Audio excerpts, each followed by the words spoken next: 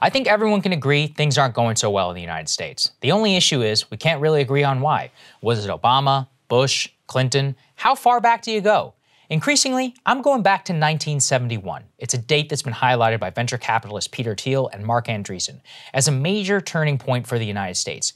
1971 is when Richard Nixon was in office. It was the breaking of trust between the U.S. government and its populace. 1971 was the year that the U.S. got off the gold standard. 1971 was the financialization and deregulation really took off in our economy. 1971 really was America's end of the optimistic period.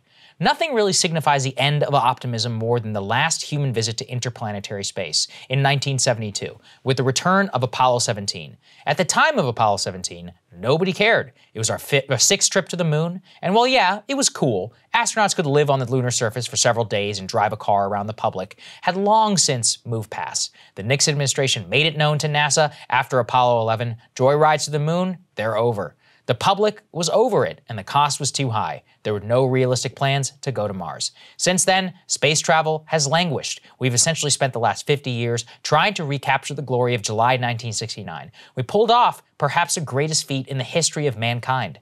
And since then, the history of NASA has been a snooze. The NASA geeks will say, yeah, but we launched this probe and that. We put a camera on Mars. Sorry, I honestly don't care that much. Nothing will be as cool as landing a human on the moon. Or we have a new telescope. Again, that's fine. Taking higher res photos doesn't get me or the rest of the world going. NASA today simply reflects back the society we are, stagnant, corrupted by bureaucratic incompetence and woke politics, unable to unite the world in a mission and give people a reason for hope, trying to recapture the glory of our past rather than something new. And it's that vein that I discuss what I guess today is supposed to be a big day. NASA is officially beginning the process of returning an American to the lunar surface. NASA is scheduled to launch an unmanned Orion space capsule on top of its newly developed SLS rocket for a trip around the moon. The spacecraft is scheduled to orbit the moon for a 42-day journey before returning to the Earth and crashing back into the ocean. NASA is billing the rocket launch as a major event and the first of 3 flights that will ultimately culminate with a landing on the moon in 2025.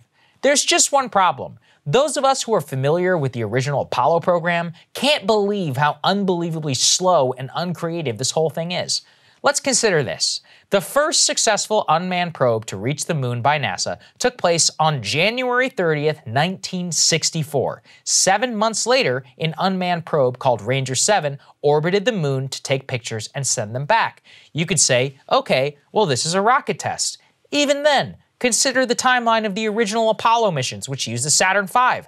The first unmanned launch and test of a Saturn V rocket took place with Apollo 4 on November 9, 1967. The next breakthrough mission came 1 year later with Apollo 8, when American astronauts circled the moon in Christmas 1968 and took one of the most breathtaking photos of all time. Consider NASA's schedule today. Rocket launch. The next one then is not even scheduled until 2024, 2 full years later.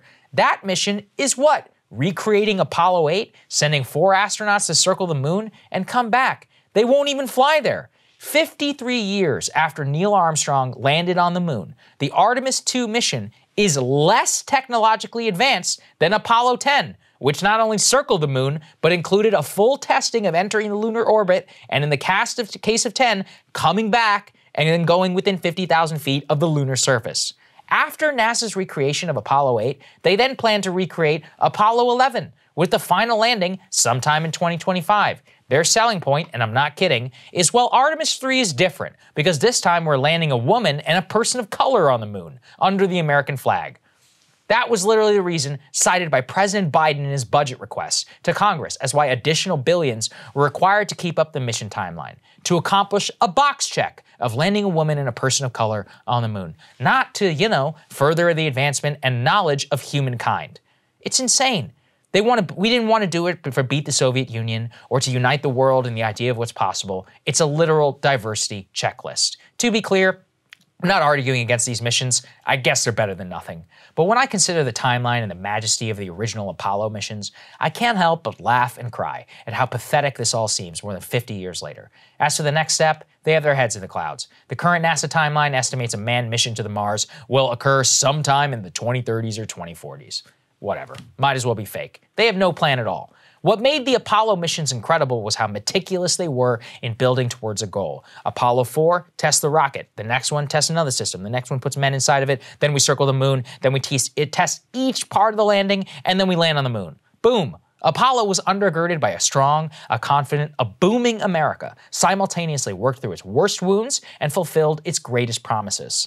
Since that time, we've simply lost that. How else can you explain taking longer to accomplish feats 53 years later with technology that is supposedly light years ahead? 1971 really did change anything. Go check out W2F happened in 1971.com. Look at some of these charts. Up until 1971, wages and GDP growth 1-to-1. After 1971, they changed. Up until 71, income gains were widely shared. Today, inequality is almost as bad as the Gilded Age. My personal favorite is this. A new house cost $25,000 in 1971. The average income was $10,600. A new car, $3,500. Average rent, $150 a month. Tuition to Harvard, $2,600. Movie ticket, $1.50. Gas, 40 cents a gallon. Postage stamp, 8 cents. Consider how simply affordable life was for the average American consumer. And with increasing GDP gains equally distributed, it means even cost increases, you were okay. Today, good luck for paying for anything on that list on a median income for a family. And also consider in 1971, women didn't even have to work to pay for those basic goods.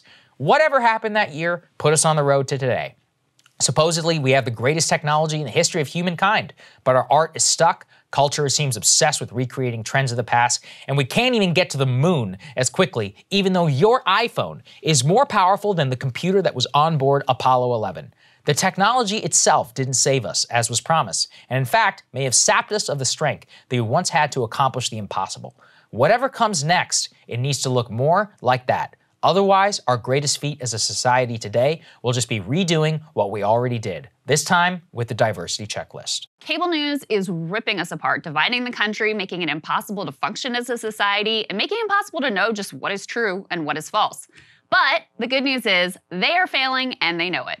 That is why we're building something new, a new mainstream, a healthier one, something more trustworthy, something that we are going to need in one of the most pivotal times in American history. We are building up here for the midterms, for the upcoming presidential election, but we need your help. So if you can help us out by becoming a premium member today at breakingpoints.com, we're trying to change America for the better and the entire world. So what are you waiting for, guys? Go to breakingpoints.com and sign up and help us build a new mainstream.